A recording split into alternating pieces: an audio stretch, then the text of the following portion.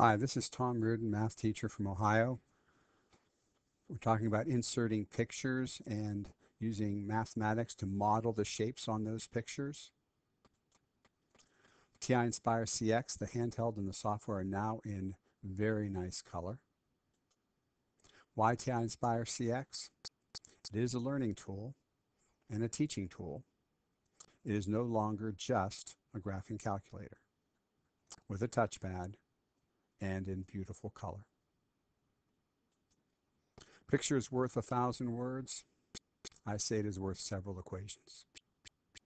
With TI-Nspire CX, students can investigate how to model mathematically shapes that occur in the real world for themselves. Watch.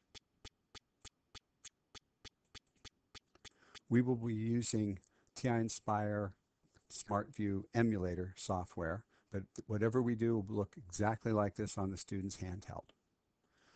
First one is going to show you a picture and ask the students by guess and check to come up with an equation that models this fountain right here. Trying to find an equation that will go through those points of that, and we're doing it by guess and check, and ask the student to keep track of that. So one possibility, a student might say, well, that's negative x squared. It's opening downwards. So I'll go ahead and graph that. And not too shabby, but we've got a ways to go. So the student could move this and then edit this here. So I'm going to say, it looks like we need to move the curve up maybe about 4.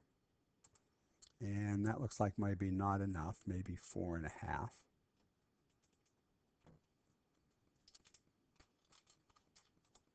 And that's a little better. We need to move it to the left. So to do that, we do need to have something in parentheses here. The quantity of x, since it's going to the left, we need a plus sign, about 2. So that should move it to the left, about 2. And that looks like it's a little bit too much. So let's maybe back off on that 2 and maybe make it a 1.8. Okay. It's too narrow. So in order to do that, we need to change this maybe to negative 0.5. And that's better, but it needs to be wider. So the student's going to have to know to make that number smaller in absolute value.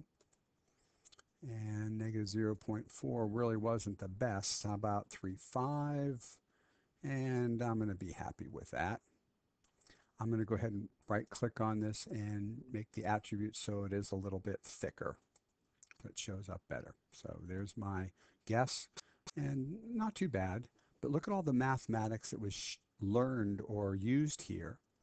This moves the graph up, the 4.5, the 1.8, the plus 1.8 shifts it to the left, and the negative 0.35 makes it upside down and wider. This is something all students are doing at their own pace, individually. This is great mathematics here.